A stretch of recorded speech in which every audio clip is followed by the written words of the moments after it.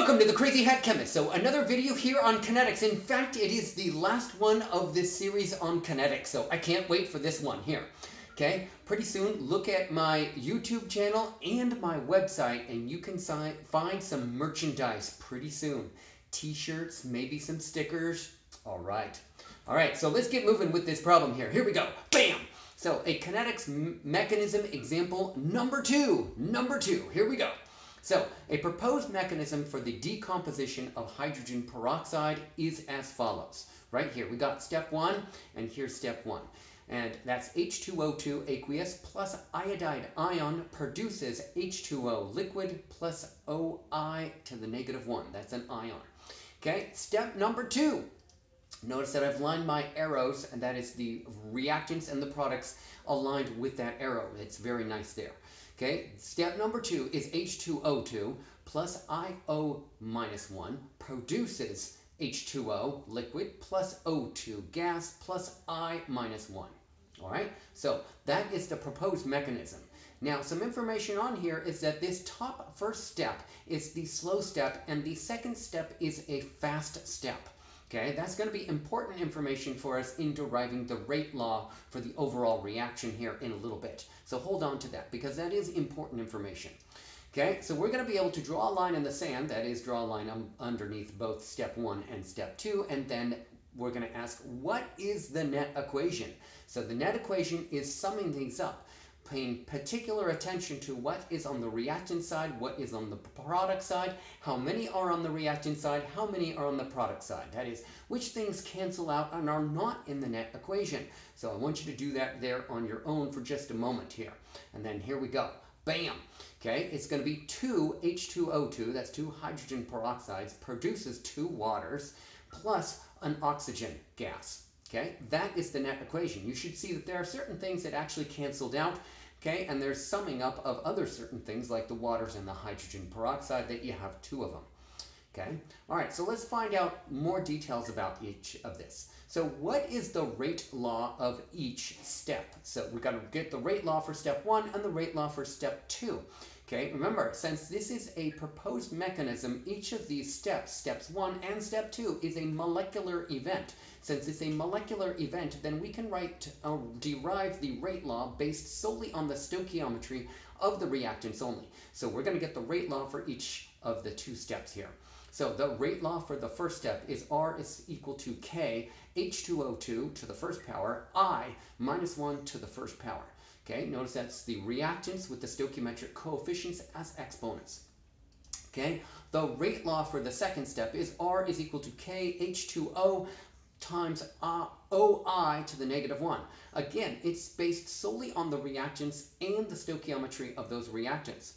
Okay, what is the molecularity of each step, step 1 and step 2? So each of these is bimolecular. Okay, and hopefully you see that with step 1, the rate law, you have the exponent of 1 and another exponent of 1. You sum those up, you get 2. The step number 2, you have an exponent of a 1 and then you have an exponent of a 1. You sum those up, you get a 2. So both of these steps, steps 1 and step 2, are bimolecular events. Okay, is there an intermediate? So an intermediate is produced and later consumed. So, question is there an intermediate? Yes, there is. Okay, now I want you to highlight the intermediate here. Okay, so the intermediate is produced, later consumed, it's not in the net equation. So, what is the intermediate? And the intermediate is OI to the -1. And I'm going to circle those right there for you, and then give you that definition for that intermediate again. An intermediate is produced and later consumed, and therefore is not in the net equation. So again, it's produced, that's why it's in step number 1 on the product side, and in step number 2, it is on the reactant side. So it's produced in step number 1, consumed in step number 2. Hopefully that makes sense. And that's an intermediate. Notice that that intermediate is not in the net equation. Super important. Okay. Is there a catalyst? So a catalyst is something that is used in the reaction but later produced, essentially. So it is not consumed. okay, in the reaction whatsoever. So there is a yes on this one. And I told you with the previous video that there is most certainly a catalyst in the next problem that we're doing. So what is the catalyst, you asked? And the catalyst is I minus 1. The iodide ion is the catalyst for this event. Okay, so how do I know it's the catalyst? So I'm going to highlight this right here for you and see it's on step number 1 on the reactant side and step number 2 on the product side. So whatever you used on the reactant side, you get back out on the product side, so it's not consumed in the reaction. So a catalyst is on the reactant side and then on the product side and is not in the net equation, in other words. Hopefully that makes sense for you for a catalyst. I want you to pay particular attention to where the intermediates are and where the catalyst is. And there are two different sides. Okay? They're both on reactant and product side. It's just that the intermediate is produced, later consumed. The catalyst is on the reactant side, and then you get it back out again on the product side later on. Okay? And therefore, it's not consumed. Whatever amount you started off with the catalyst, you get that same amount back. It's not used at all. Okay? What is the rate law for the overall reaction? So, some of you might be thinking, aha, this is the rate law for the overall reaction, because I'm going to look at that overall reaction that I summed up, and I'm going to say R is equal to K times H2O2 to the second power, because it's the stoichiometric coefficient of a 2. Now, you're going to ask yourself, can you write the rate law based on a net equation? The answer is no. So this does not apply. You cannot write any rate law based on the overall or net equation. That doesn't work. Okay?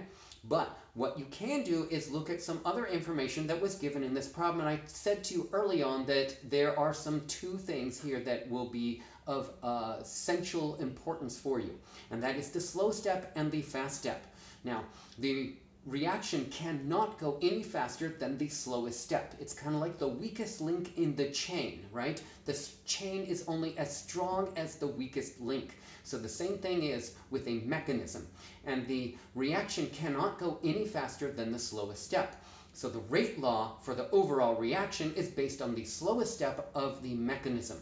Okay, so the rate law for the overall reaction cannot be determined from the net equation. I already said that, but I'll say it again. It is always the same as the rate law for the slow step, which is the rate determining step, or the RDS. So what is the rate law for this overall reaction? I'm going to highlight it here in this giant yellow circle. So the rate law for this whole entire reaction is the slow step's rate law for that molecular elementary step event, which is R is equal to K, H2O2 in brackets to the first power, I minus 1 to the first power. Notice that you can have a catalyst in the rate law for the overall reaction. You can have the catalyst in the rate law for an elementary or a molecular event step as well.